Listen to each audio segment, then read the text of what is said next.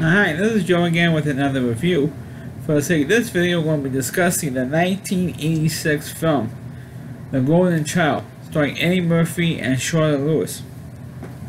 Of course, this movie, with a little bit of trivia, originally in 1986, Eddie Murphy was not supposed to be starring in The Golden Child. He was supposed to be starring in Star Trek IV, The Voyage Home. But that part was rewritten for a woman, so they gave Eddie Murphy the Golden Child to make up for the fact that he got written out of Star Trek IV. Naturally, I'm going to do Star Trek IV, discussing the Golden Child. Well, the Golden Child, Eddie Murphy plays a guy who works in locating missing children. That's all he does, is look for missing kids. Meanwhile, before you meet the Eddie Murphy character, or just before you meet the Eddie Murphy character, there was in Tibet, where you have a whole bunch of Tibetan monks, and they have what you call the Golden Child. Now, the Golden Child is not only because of skin tone, but also because of the fact that once every 1,000 years or something, you have this special child, a Tibetan monk, and who become a Tibetan monk was a little child, maybe not even an 8-year-old kid, or maybe 10 years old at the most. Anyway, and he's going to be this supernatural, super magical being who will protect goodness in the world. It's basically what it's kind of flaky. It's kind of a gray area what really this kid is. It's just a supernatural good, it's like a good kid, or a legend in Tibet.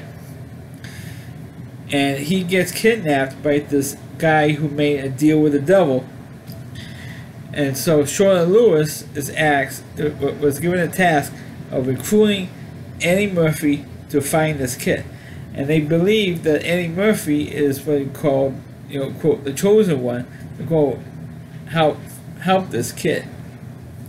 And that's what he does for the rest of this movie, pretty much. Because at first he was looking for one particular girl at the beginning of this movie, where Eddie Murphy does, and she was in a way connected to what's going on with the Golden Child. So, because she gets killed for her blood and trying to make the Golden Child, drink her blood, like kind of like a vampire shit, or whatever the hell it is. And so what happens is, naturally, of course, he wanted to drink the blood, because otherwise it would be easier to kill. And it's like a crazy supernatural crap, and it's pretty much like that through the whole movie, where Eddie Murphy goes to bed, he's trying to do some of the Eddie Murphy's type humor that you saw in his 3 previous films, going training places, 48 Hours, and Beverly Hills Cop, and the first Beverly Hills Cop movie, and those movies were like huge hits. But when he gets to the Golden Child, it's like this was like his first real Eddie Murphy film that turned into a real big bust, and it was a bust. I mean, this movie is just terrible all the way around. But the only good thing about this movie is the relationship between Eddie Murphy and Charlotte Lewis in this film. And this was also the first Eddie Murphy film where he actually does have a love interest. Because he does happen to fall in love with the Charlotte Lewis character, and she was very, very hot at the time. Not just her physical looks, but she was kind of hot in Hollywood at the time. Because, oh wow, this girl was, and she was very, very good in this role. And for some reason, she just dropped out of Hollywood after that. I think it's because it was, what I heard was that she was like sexually assaulted or something by a producer or a casting agent or something for a part, and she was attacked by somebody, and because of that, she just dropped out. And this is what Hollywood is like. I didn't want to have anything part of it, which is unfortunate for everybody, because she is a smoking hot, beautiful woman there. But unfortunately, she dropped out after this role, and it would have been interesting if there was a second Golden Child movie. I think it would have been great to involve the relationship between Eddie Murphy and Charlotte Lewis. That would have been, I think that would have been cool to see something like that with all the supernatural stuff in between. But unfortunately, that didn't happen. And but the movie itself, of course, getting back to the movie itself, Eddie Murphy does rescue the golden child from the guy who kidnapped him, and they had this big fight scene at the end. Of course, Eddie Murphy does, of course, since he's the hero of the movie, of course, it's going to happen. He's going to win, save the golden child, and that's about it. But unfortunately, I mean, this is the first time in a long time I've seen this movie. I usually avoid the golden child because it's really not that good.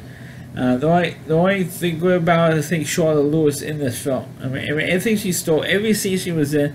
She was good, and like I said earlier, she's beautiful. She's easy on the eyes, and so she was very good matching with Eddie Murphy.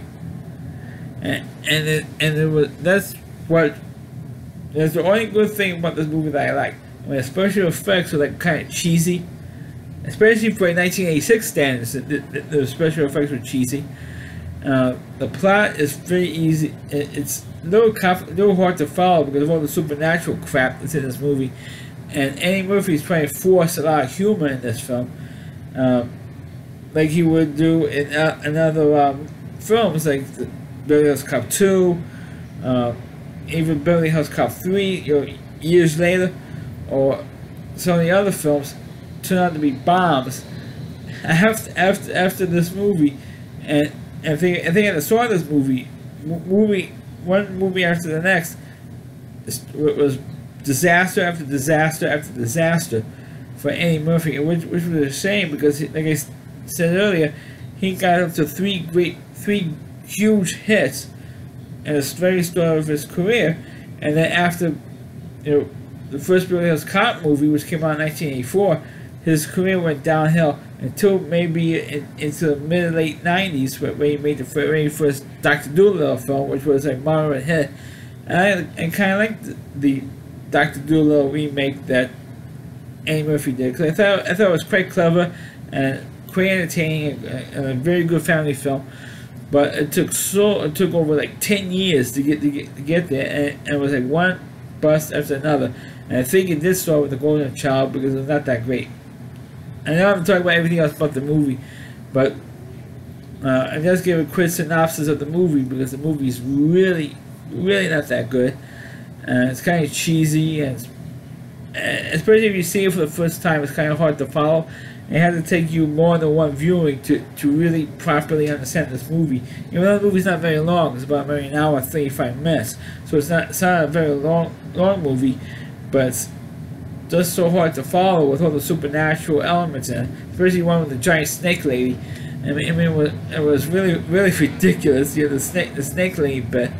But the movie itself, it's not great.